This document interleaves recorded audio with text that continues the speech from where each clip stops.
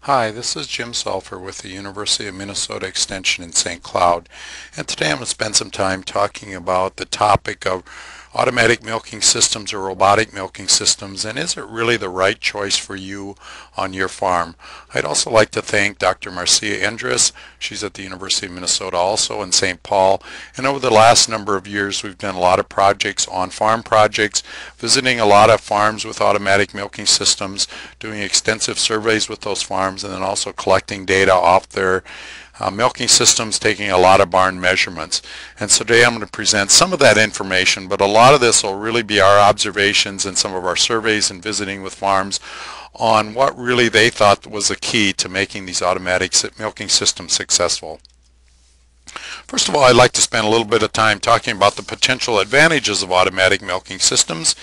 And of course, these milking systems, since they're all computerized, take over 100 measurements at every cow on every single milking, and so there's just a vast array of information that's available, and so that really has the potential to allow you to make some real timely decisions when it comes to management of your cows. Of course, there are many other benefits. It's a very consistent milking routine versus having to train milkers, and you may have higher quality milkers and lower quality milkers that might be milking your cows.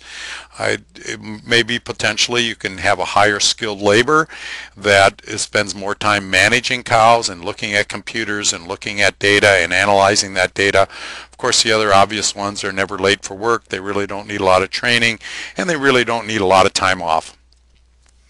Of course, along with advantages, there are some potential disadvantages, at least potential ones. We would all hope that all of these systems are plug-and-play systems that work well every day. Of course, anytime you're dealing with technology, that may not be the situation.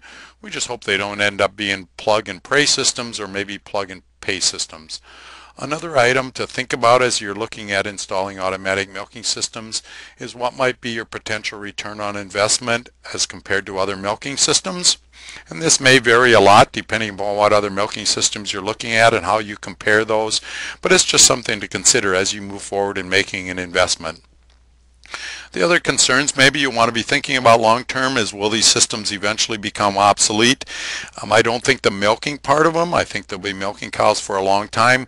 The first commercial unit that was installed in 1992 is still milking cows, but I would assume that the technology associating with that is continuing to change. But again, that doesn't mean that a 5 or 6 or 7-year-old system may not work perfectly fine. You may have to think a little bit about that if you want to stay up to date and when you might need to replace that system. The other number one concern we heard from producers as we went around is, what are the repair costs going to be long term in these systems? So I know most of the systems that are installed are reasonably new yet, particularly in North America and the United States, but that's something to really be thinking about long term, that you may have the potential to have higher repair costs compared to other milking systems.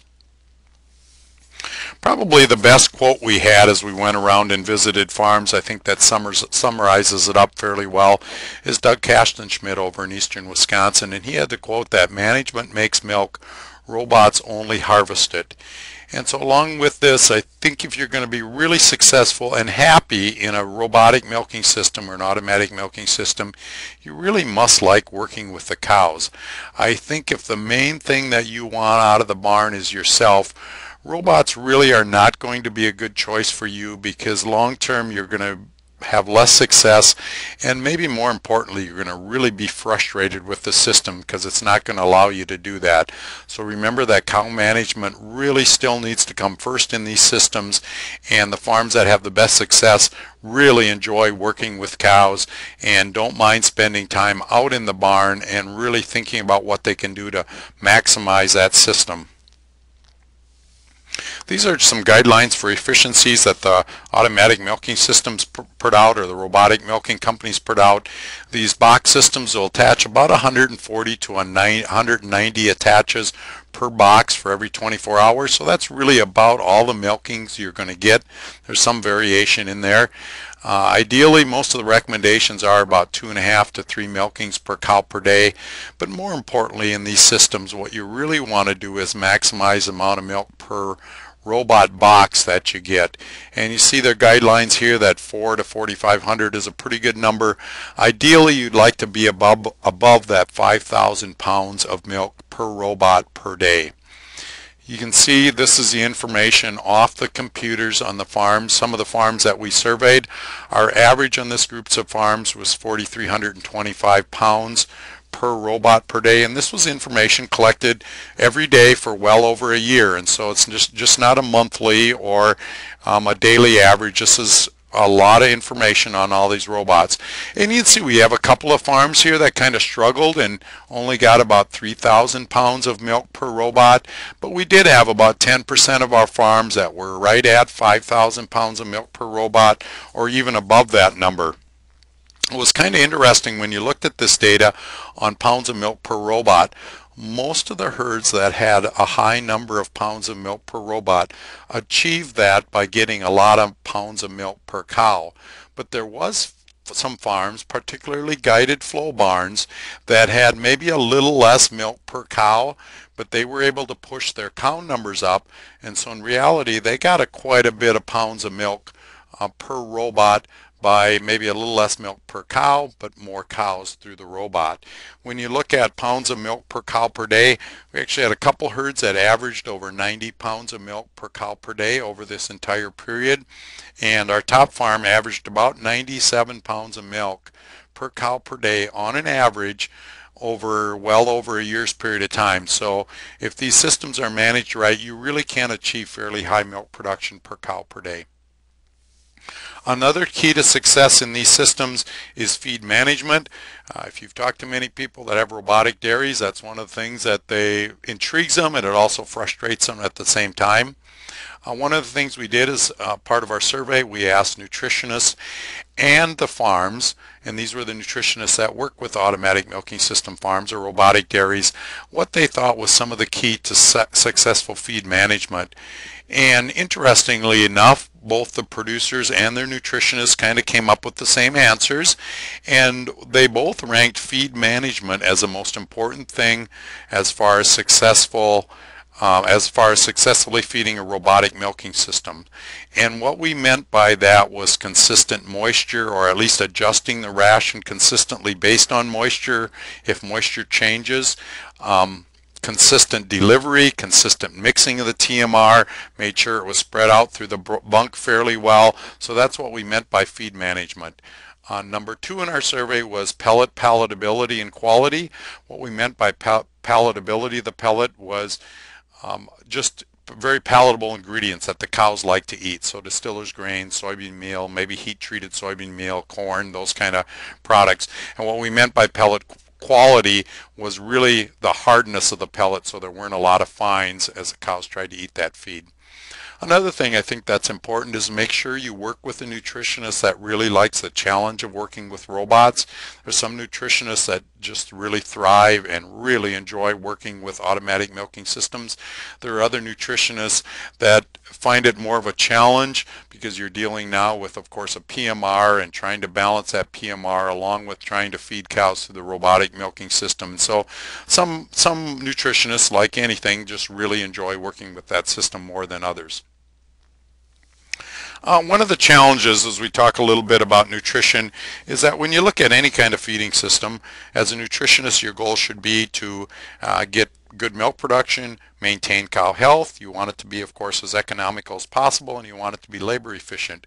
One of the challenges, of course, of an automatic milking system or automatic milking system, feeding system, is that you've got an additional challenge of trying to entice those cows to visit the milking station on a regular basis and very frequently. And that's really, of course, accomplished through PMR at the bunk, or a partially mixed ration, and then you feed additional concentrates at the milking station or at the robotic milking system. This is especially important in a free flow system. In a guided flow system, you do have an advantage that you've got some selection gates that really help guide those cows toward the robot. And you'll see in my next slides there really is a different feeding philosophy on whether you've got a free flow system or a guided flow system as far as managing that feed program. Another thing I'd like to talk on a little bit is feeding to meet your goals. As I've worked with a lot of producers starting up, it's really tricky to get this balanced, again, particularly in a free flow system, because if you feed a real high forage, real low energy diet in the bunk, that really does drive cows to the robot, but there may be some potential to limit milk production. I got some calls, and they were doing it to try to minimize the fetch cows, and every time they decreased the energy in the bunk, they tended to lose a little bit of milk. And that's not too surprising, since it's in most of our high producing cows, it's really calories that limit our milk production. Of course, on the flip side, if we feed too much energy in that PMR at the bunk, we tend to get these late lactation cows that kind of become lazy cows and tend not to visit the robot system.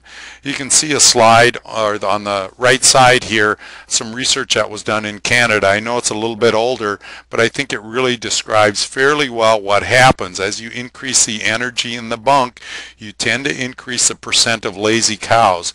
And again, by definition, these lazy cows are really, you could just as soon substitute fetch cows in there. And so that really is something that's tricky to balance. And so you've got to think a little bit about what your goals are. If your goals are to maximize milk production per cow, you might have to accept the fact that you're going to have a few more fetch cows, particularly these late lactation cows. If your goal really is to minimize the number of fetch cows that you have in your herd, you might have to accept the fact that you may be hurting milk production just a little bit on some of those cows that are in that herd. Now that's going to change. Our observations are, as you get really good milk production on an average, so once your tank average gets up to 85 to 90 pounds, I think you can do a really nice job of maybe both of those, optimizing the number of fetch cows and also really getting excellent milk production out of all of your cows. Now I'll skip over to maybe what our survey was looking at and what we ended up looking at for a daily concentrate feeding. And this really does point out the difference in feeding philosophies between a free flow system and a guided flow system. Again, you can see on our free flow barns, the average number of pellets fed through the milking station was a little bit over 11 pounds of pellets per cow per day. When you look at the guided flow systems, they're considerably less. They only average to feeding about 8 pounds, on an average 8 pounds of pellet per cow per day. But when you look at the big difference is the maximum number of pellets that are fed. So this is a maximum number of pellets that any single cow would get on any single visit. And when you look at that, maybe the maximum averages don't tell as much of a story as kind of the general feeding philosophy and maximum number of pellets. There was only one free flow system, so only one system here that fed a maximum of more than 12 pounds of pellet to a cow. So all the other systems, really their maximum was less than 12 pounds of pellets per cow per day. When you look at our guided flow systems, there was only one herd that fed more than 12 pounds of pellets per cow per day. So really a difference in feeding philosophy between the two different systems. Similarly, we asked the nutritionists what the difference was between their PMR balance in the bunk versus the tank average. And again, you can see kind of that same trend, that the free flow barns, they tended to feed for a lot lower production compared to the bunk average, or the balance of the PMR was quite a bit lower than the tank average compared to the guided flow barns.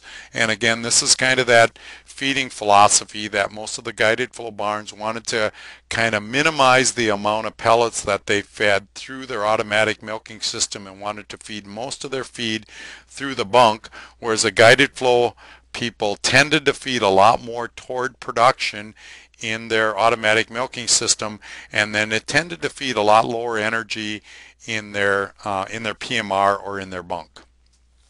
When you look at feed costs, that was a comment we heard a fair amount when we were visiting farms, that their feed cost had gone up quite a bit. This is some information from Chad Kiefer on their farm. They've got 5 robot dairies, and Chad also does diets for a lot of other robotic milking system. He's a nutritionist by trade, and you can see overall on an average there really isn't a lot of difference between a parlor system and a robotic milking system. And when I look at the FinBin data through the University of Minnesota and sort that out by robotic farms and non-robotic farms, I really kind of see the same trend, that on an average there's really not a lot of difference. But if you look at Chad's chart here, I think it does a nice job of pointing out that your high producing cows, there really is a quite a bit higher feed cost in the automatic milking system.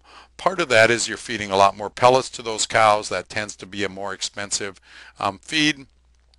But if you look on the flip side of it, your low producing cows, again, you're feeding them a lot more toward whatever their production is. Your feed cost is actually considerably lower with a robotic feeding system. And so I was thinking about why we maybe heard that from the producers. Part of it may be that when they put in their automatic milking system, the check that they're writing to their feed supplier is quite a bit higher than it was before. And also a lot of these farms that had talked about high feed costs were feeding high moisture corn in their PMR, and they fed a lot of high moisture corn in their other system that they had before they put in automatic milking systems. Many of those raise that high moisture corn. So now instead of harvesting that high moisture corn, just putting it in a silo or putting it in a bag and then grinding it and feeding to the cows, they had to actually combine that corn, dry it, haul it to town, then it got put in a pellet, which of course they had to pay for, and then that got hauled back out. So in reality, I think their feed cost maybe was up quite a bit higher than it maybe was in their previous system. So just as you're thinking about it, that might be something for you to consider. But you remember, the data really shows that feed costs are pretty similar between the two systems, depending upon how you look at that situation. Another thing that's discussed a lot with automatic milking systems is barn design. I think the keys to barn design is you want to have excellent cow comfort. You want to make sure cows really have good access to robots, whether that's crossovers or and areas in front of the robot. You want to try and minimize lameness in these barns, and then you also want to be thinking about any kind of labor saving design that you might put into your system. So remember, the only way automatic milking systems pay for themselves is decreased labor. Now if you're going from 2x to 3x, you're going to get a little bit more milk production, but primarily your big driver in saving money in these systems or paying for these systems is really with labor savings. This picture up here really shows what you'd like ideally is to have all of your cows that are lying down, and so these cows that are standing up and maybe want to have access to the robot when a cow leaves really has free access and doesn't have to meander around and try and get through a whole group of cows. This is a free flow system. Many listeners may be very familiar with what these systems look like, but just for folks that might not be, free flow system basically means cows have the choice to do whatever they want whenever they want to do it. So they can lie down anytime they want, they can stand up anytime they want, they can visit the robot anytime they want. And this is a really good system. The vast majority of the systems that are put in this area, and I think worldwide, are probably free flow systems. The reason you may not put in a free flow system or consider a guided flow system is that some cows really like visiting the robot. They like to think they can sneak in there and get a little bit of feed. We did hear on one farm that there were a couple of cows that had up to over 150 visits to the robot in a single day. Now, of course, they didn't get milk that many times. They were refused and kicked out of the robot. But some of the producers that put in guided flow systems really didn't want any cows to have access to the robot that were really not eligible to be milked. This is just an overview of a free flow system. Again, as you can see, there's no impedance, there's no gates. These cows can have access to these robots whenever they choose. They can have access to feed whenever they'd like. They can have access to the beds anytime they'd like. This is a guided flow system with a feed first system, and so if you kind of follow the areas, this is the feed lane up here. You can see cows are up in the feeding area. In order for them to have access to the bedded area, they need to go through this guided floor, this sort gate right here. And when they go through this sort gate, if it identifies them as a cow that really needs to be milked, it will guide her into this commitment pen, and then in this commitment pen she'll have to go to the robot and through a gate to get out. If it decides that she was just milked a couple of hours ago and her milking permission says she really doesn't need to be milked, she has free access to go back to the gates and lie down. And then you can see right here by number 5 and number 10, those are one-way gates that cows go through. So once they're in a bedded area, they can have free access to the feed area through this one-way gate, and then they can go up and eat, and they just kind of tend to go around in that system. Here's a barn that has a feed first system, and you can see I'm taking this picture from the feed lane, and this is a selection gate or the sort gate that cows go through, and then they're either sorted into this commitment pen by the robotic milking system, or they're sorted back into the lying area over here. And one of the challenges of these systems that we saw, and we heard producers talk about it, we didn't have a lot of these systems in our survey, but we tend to feed fairly high energy PMRs, and as I mentioned earlier, that's one of the reasons people put in these guided flow systems, to feed high energy in the bunk. Well, when cows would go up to this bunk, they'd fill up on feed, and so they really didn't have the drive to get to this robot and really go through the robotic system. They weren't really even hungry for the amount of feed that was fed in there. So producers complained, and we observed that a lot of cows tended to be standing around, maybe in this commitment pen, maybe in this feed lane, and so at least based on our observations, with our US system where we tend to feed a little higher energy in the bunk, this really maybe wouldn't be recommended. But if you want to feed a real low energy diet in the bunk, it seems like these systems maybe would work in that specific situation. This is a guided flow milk first system, which of course is basically just the opposite. Cows are in the lying area. You can see the sketch diagram. Here's the bedded pack area, or the freestall area right here. This is that sort gate that the cows can go through. And so a cow goes through here. Again, if it's not time for her to be milked, she has free access to go to the feed lane over here. Or if it's time for her to be milked, she ends up in this commitment pen, and here's the robot right here.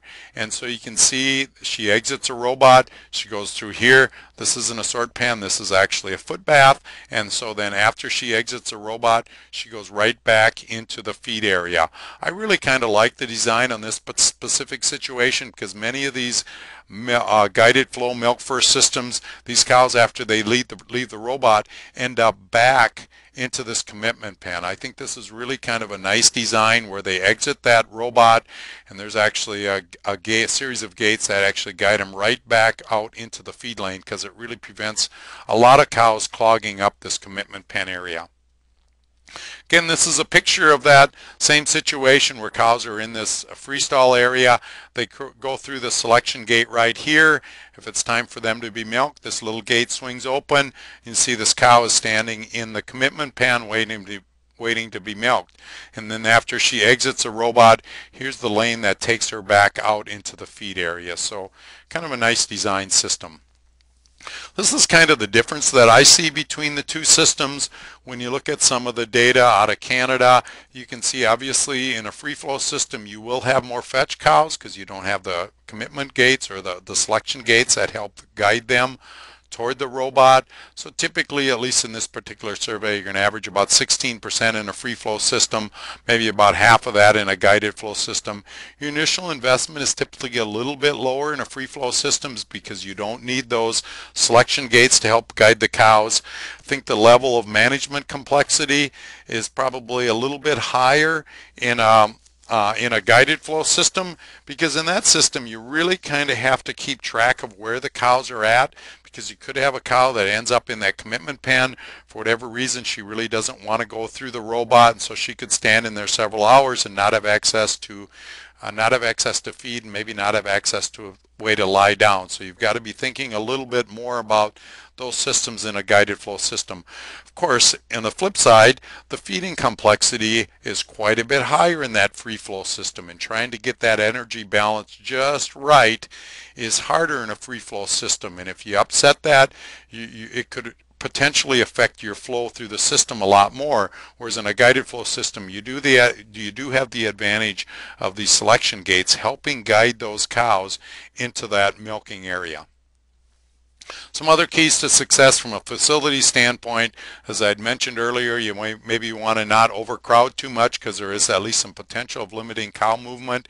There's some research that's been done that shows that lameness decreases visits and has a potential increase of the fetch rates. And again, you really do want to have excellent ventilation in your system, like any system, and minimize fly control, because anytime you bunch cows in an area, it really does potentially make it more difficult for cows to attend that milking station. One of the interesting questions we had as we went to a lot of farms is where to put the foot bath. And it sounds like really a simple question, but farmers really struggled in where to do that because there was a lot of discussion that they really didn't want to put it close to the robot because they really were afraid that it may potentially affect visits, and you don't want anything around that robot area that will potentially impede visits. There are some farms that did what was shown up here on kind of the upper left or the left side of this picture, is they put their foot bath away from the robots and maybe the end of the barn. Of course, the disadvantage of that is on a periodic basis, typically 2 to 3 times per week, they would have to walk all of their cows through the foot bath. They'd put up a series of gates. Now the farms that did that said it didn't take a lot of time. It maybe took them 15 to 20 minutes per group, but again, you're putting in robotic systems to try and minimize some of that labor. So as you're thinking about a robot system, just be very cognizant and think about how you want to manage this and 2 potential different ways to manage foot baths. But one thing I will say is you really do need to install a foot bath, because about 1/3 of the farms that we surveyed did not use foot baths. We locomotion scored about 1/3 of the cows in each of the pens, and those farms actually had quite a bit higher lameness, as you might expect, than the farms that use foot baths on a regular basis. Some of the other nice labor-saving devices that we saw on farms is up in the upper left-hand corner here is a split entry pen. And so this also served as the fetch pen on this particular farm. So you can see there's a pen back here kind of behind the robot, and so when they use that for a fetch pen, they chase cows back there and then close this particular gate. But what's unique about a split entry, you can see this gate right here, and so when cows are back in this fetch pen, they can have access to the robot right here. But at the same time, cows in the main pen or the main barn out in front where I'm taking the picture can also swing this gate and have access to that robot at the same time. So when cows are in the fetch pen, it also allows cows from the main pen to visit that robot. Maybe a bigger advantage, and we saw this on a number of farms, if there's a cow standing out right here that just happens to be chewing her cud and she tends to be a dominant cow or a fetch cow, that maybe limit the number of cows that really want to try and get by her and have access to this robot if you don't have a split entry. In this situation, you can have a cow that would walk in this, and you can see this gate is open for most of the day, can kind of walk around, and she's got this gate to protect her from that boss cow, and she can just walk into the robot around the back way. So it really allows cows 2 different ways to access that robot. And so I think that's really something, whether it's a remodel or a new facility, you really should be considering. Another thing that I kind of like in facilities is these drover's lanes, whether you've got a robot barn or not a robot barn, because I really think it's really a huge advantage when you're trying to move cows. My observation is when you're trying to sort cows out of a pen, it typically takes about 2 or 3 people to do that. And out of those 3 people, 2 of them will typically lose their religion before they get those cows sorted out. And so in this particular barn, they've got calving pens in the back. I'm taking a picture from kind of in front of the robot. And so in order to get those cows to the robot, they can just drive them up this drover's lane that's in front of the free stalls. And these free stalls need to be longer anyway because they're along an outside wall, so you kind of share the drover's lane space with some lunge space, and it's a lot easier than chasing those cows through an entire pen of robots or an entire pen of cows in order to get those up to the robot. And so a couple of things I think really make cow management easy and are really kind of low cost. They just take some thought in how to lay out that facility. Another thing I think that's kind of nice, all of these cows in these automatic milking systems get so tame, but when you're doing vet checks or you're breeding cows or doing other management interventions such as vaccination, I really do think headlocks are a nice way to manage cows in these particular systems. One thing you're seeing a little bit more of in these are special needs, kind of a slash treatment area. Um, this is a guided flow system up on the top, and you can see the sketch drawing. The cows go through this gate, and then if they're a special needs cow, so a cow that maybe needs breeding, or you're going to vet check, or she's maybe sick, she gets sorted here to the left and ends up in these small free stalls, small rows of free stalls, kind of behind the robots, that then you can do that intervention without interrupting and or going out into the main group of cows. Otherwise, again, she's sorted over here. Here's actually kind of a free flow system that the same thing. You can see a sort gate right over here that the cows, as they leave the robot, if they have some special needs, they're sorted into this pen right here. Now there's no cows in that pen, but they're sorted into that pen, and then you can do your management interventions there. As we asked producers about those and ones that had special needs pens, they weren't used a lot. You know, most of the time people tried to keep these cows in their main pen, but it's maybe something to consider if you're a large dairy or you like to manage your cows in that matter. Here's another one, again a free flow system that's kind of a modified free flow system. It's really not a true free flow system. You can see there are some finger gates here that get them into a pen, but there's really not a special sort gate that gets them into this pen in front of the robot. And you see down in the sketch drawing, that's a pen right here. Kind of a commitment pen, but you can see when cows exit the robot, they go through the sort gate, and either they're allowed to go back into the main pen of cows, or they're sorted into this group right here with free stalls that you might put fresh cows in. Again, you might put treated cows in, you might put lame cows in, but just some options to think about if you so desire to manage your cows that way. Another thing a few herds are trying, they're putting in some pre-fresh feeders for their heifers. So this is a particular farm where you could have it in your close-up group, and it may train those heifers a little bit earlier to go to pellets, to stick their head into an area where they're getting some pellets. So it possibly could minimize the number of fetch cows or decrease the number of fetch cow heifers that you have and train them a little bit faster. But just something to consider if you want to minimize labor and invest in something like that. When you look at labor comparison, this is just one particular survey that was done looking at automatic milking system versus parlors dairies. And the only thing I'd like to point out on here is a wide variation both in automatic milking systems and parlor systems. So clearly automatic milking systems can be much more labor efficient than a parlor system, but at the same time, a poorly designed automatic milking system can potentially not save any labor or actually have more labor than a parlor system can have.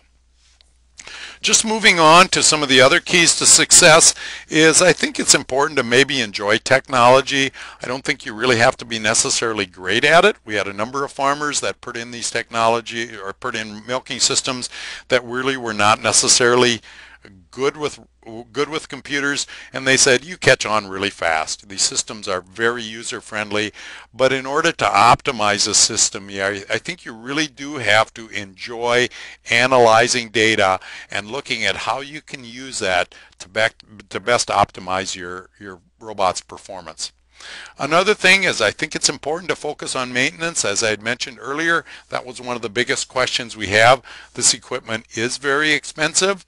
It also gets used a lot, so it's really not very surprising that your maintenance costs may be a little bit higher, but farms, if they're really good with cows and get a lot of milk, they really didn't want to deal with robots at all. Just accept the fact if you're going to have dealers out a lot to do a lot of the minor maintenance kind of things, you're going to have to pay somebody for that. We had a number of farms that over time they decided they were going to have somebody on that farm that really worked well with those robots, and they worked with the dealer to understand what they could do. And my experience is most of the dealers really like that. They're very comfortable working with producers on what needs to be done on a regular basis. So, but I think it is important to maybe be prepared that you're going to possibly have higher repair costs than a different milking system.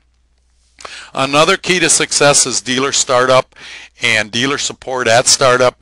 There are some proven tactics that have shown to work very well. Work with your dealers, work with the robot companies, and make sure you implement those proven tactics. Any favors that your friends might owe you, I don't think I can emphasize you're not going to have too many people there at startup. It's a very stressful time, and so make sure you have many people there. And successful startups really does help minimize financial stress. And most of the farms now have done a really nice job with startup. There's a lot of proven techniques that work very well. Again, it's important to have excellent business and excellent management skills. I would challenge folks that it probably takes better management skills than a conventional system because you're really trying to encourage cow behavior versus chasing them somewhere. And I think over many of our traditional small farms that have put in automatic milking systems, you really need a little bit different of a mindset change when you go to these automatic milking systems. I think it's important to think about milk per robot per day and or milk per cow per day. I'm not trying to minimize that, but in order to do that, you really got to minimize the milk per minute of box time. So cow milking speed becomes very important. Machine settings, maintenance becomes important. You really need to minimize that prep attach time. Now I know you need prep lag time for proper letdown, but you don't need a cow in there 5 minutes trying to attach. And of course the things that affect that are cow cooperation, teat placement and udder balance. Crossed rear teats can be a real challenge. Reverse tilt udders can be a challenge. It's important to make sure you keep those udders singed. We were on one farm where the unit actually attached to the hair on the udder. Was a fresh cow that really had long hair and they hadn't had a chance to singe her yet.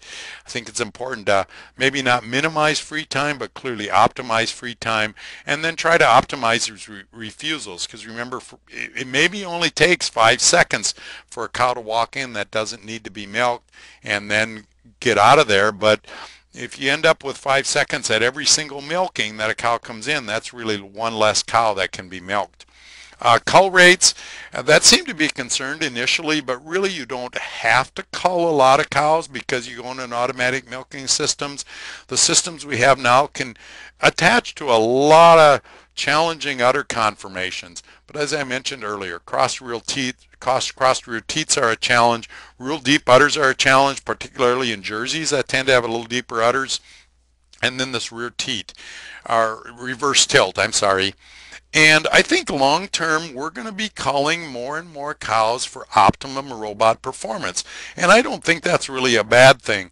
Some of the farmers I talked to that have been in their systems for 4 or 5 years, they'll say that they're probably culling half of their culls. So about half of the culls that they're making are maybe for robot adaptability, and that may be milking speed. Maybe you sell them to a neighbor if they milk too slow. It might be that they just take too long to attach. I don't think that's a bad thing. I think long term we're going to be selecting cows for more robot compatibility, but just be prepared for that if you put in a robotic milking system. Here's a variation that we had on our farms, and you can see there's really quite a variation in milking times from a minimum of 4.5 minutes to 6.5 minutes.